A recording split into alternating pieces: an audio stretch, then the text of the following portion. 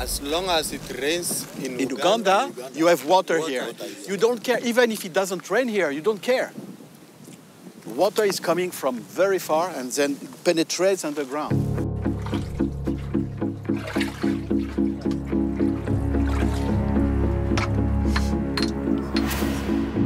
Seen from the sky, water gives its blue color to our planet. But the fresh water that's indispensable to life represents an infinitesimal part of all that blue. It's very dark. If it's very black, that means it's very dry, immensely dry. There's no water down to probably the first 80 meters, but water might lay even deeper. Alain Gachet's expertise goes beyond finding aquifers. He also masters their functioning and knows if they're renewable or not in order to ensure sustainable exploitation.